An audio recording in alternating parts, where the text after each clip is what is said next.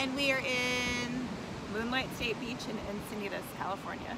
So we just got done having dinner. We thought it would be fun to come out to the beach, hang out, listen to the water a little bit, and talk a little bit about admin stuff, our favorite topic. Okay, so both of us just started a new role. So Vanessa has started a role how long ago? 2.5 weeks. And I started my role about 3 weeks, so pretty close to the same time frame. So what was your favorite or most interesting question during the interview process? My favorite questions are questions that aren't actually questions, because I find some interviews to be just kind of canned, like coming from the same list. So when the person who was interviewing me said that there hadn't been an assistant in the role and that I could make the role my own, I love creating a process or fixing a process or just figuring it out, and also figuring out what he needs because he hadn't been assisted. I just got so excited that I couldn't contain myself. So, and then that, you know, you're like, I'll be able to do all these things for you. It's going to be great. I just kept saying, oh, this is going to be fun. It's going to be fun. And he was, you know, that fueled him up. And there, So I think for me, probably the most interesting. So the executive that I was interviewing with asked me, hey, like, you have a lot of really good skills. Why do you really want to be an EA? Which, of course, as we know, we get asked that question all the time. In many different ways. Yes. Yes. We have amazing access as EAs, especially when you're in the C-suite, and our ability to really affect change in the company is unparalleled. I think I just saw a meme today on somebody that I follow on Instagram, and I'll link it below, but it was pretty funny. It was like, come talk to the person who controls the throne or something like that. They're basically saying, as an EA, there's a new title. Yes, right?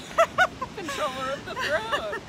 So I love it because I think that we really do have unequaled access and influence that other people just don't know. If people knew what we did and the access and the opportunities that we have to change our company, I think that they would appreciate the role so much more. But yeah, I agree. All right, so okay, so you've been doing this role 2 weeks, so me for 3 weeks. What would you say for someone who's in our same position? What's like the top thing that you would have them do? So, you know, like as they're starting a new role. I'd say just find out where you can add the most value the most quickly. Yeah. And since I'm supporting 2 executives, and one travels a lot, so right now my understanding is I'll be primarily supporting the one that's in the office more. And since he hadn't been assisted in his short time in the role, I went and looked at his calendar as soon as possible and saw I like to block off time, a morning block, a midday block, and a late afternoon block for thinking time, for lunch, for exercise, whatever he wants to use it as, to plan slides for the next day. And just by doing that, just like, oh my gosh, this is so great. Or sticking little chunks of time, I call them do not books or D&Bs. Yeah. So his time is not back to back to back to back. And just doing those simple things, which took me about 15 minutes, already just went like, you know, he was like, oh my God, somebody's taking care of me. I'm so glad you're here. Like, oh, that's my standard that I do for when I'm with a new person, and then we just kind of take it from there. You know, which meetings you want to own, which meetings are owned by others. Because right now we're trying to clear off his calendar so he owns the time on it instead of it being owned by others. But it's a gradual process. Yeah. Agreed. I would say for me, kind of the biggest thing that I'm working through right now is really understanding what my executive needs and learning them, and then catering everything to revolve around that. So the executive that I'm currently supporting is really focused on decisions and how do we get the team to kind of have everything ready so that he's able to make those decisions, so that he's not so heavily involved in the minute details. And so even just releasing that from him so that he doesn't have to be in those meetings to check and say, hey, is the deck ready and where are we on the comms, and all of those things that he would normally do, for him is really taking a lot of that pressure off. And so for me, I can really see that partnership. He's really learning to lean in, which for me is really valuable.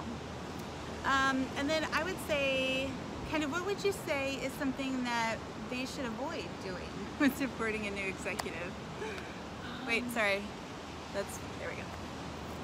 I think generally, not maybe specific to the person I'm supporting now, but trying to own too much. And when someone's new in the role, they need to have that awareness of everything and the meetings and the projects and the big rocks and strategies and such, but then knowing how and when they can delegate to their team once they're familiar with their team to make their time truly strategic. Right. And it's not like about micromanaging or not, it's just learning their team's strength and knowing when to delegate. Right. Yeah. I think for me, the really big part of something that you should not do is kind of really goes along is don't ignore the team. Like, get really involved, have those one-on-ones, don't get so busy that you're not meeting with the A team. So if anybody knows Danielle Hill, who's the EA to the CEO of Elf Beauty, she said this really great sentence, and she basically said that your admin team is your lifeline, but your executive direct reports, they're your A team. And I would absolutely agree with that statement, because those are the people that are really in the know, they're in the business, and they're going to be able to help you figure out, for example, right now I'm trying to learn, hey, my executive can't go to the session, who can we delegate that to? If I can't attend, who is the subject matter expert in this? And so really diving deep and figuring out, what do you need from that executive, what are you not getting, how can I help you get it, really does help build a really strong relationship so that people are more willing to partner with you in a different way. Any last thoughts on kind of being in a new role? Just really seeing where you can add value and not blowing up your new executive's time with that, but really just trying to be present and prescient and just taking everything that you have assembled in your tool belt and deploying it. Right. Because they've hired you at this point, like you said 25 years, I'm like saying like 27 years of doing this. They hired you knowing that you have that capacity. Right. That you don't need to be handheld and micromanaged, so just deploy. Right. And just help them from the get-go as much as you can. I would agree. I would say don't be afraid to be an expert. It's okay that you know your executive hired you for a reason. I am the subject matter expert in all of these things, and that's okay. And when you're able to own it and be confident, I think that most executives will lean into you in that way, and they will learn to depend on you and trust you with things and hand things off. And you know, when you start your partnering and your relationship off like that, it can only grow from there. So thanks you guys so much for joining. I'm so excited that I get to spend some time with Vanessa and that you guys get to know her a little bit too. As I understand, so you just did a podcast with Jeremy Burrows, so shout out to Jeremy. If you don't watch his podcast, definitely do it, or listen to his podcast. We recorded Leader Assistant Podcast, Jeremy Burrows. He records a few, and then he edits them, and then he said he'd let me know when mine would be published, so watch for that. So definitely connect with Vanessa on LinkedIn. She's very active over there, and when Jeremy puts out that podcast, make sure you listen to her, or listen to that podcast. And I understand that you're like thinking about writing some more articles on LinkedIn. I have one in my draft. So I have about 5 sentences, but yes, I love to write. That's how I like to communicate. And yeah, hopefully, you know, watch for more from me on that.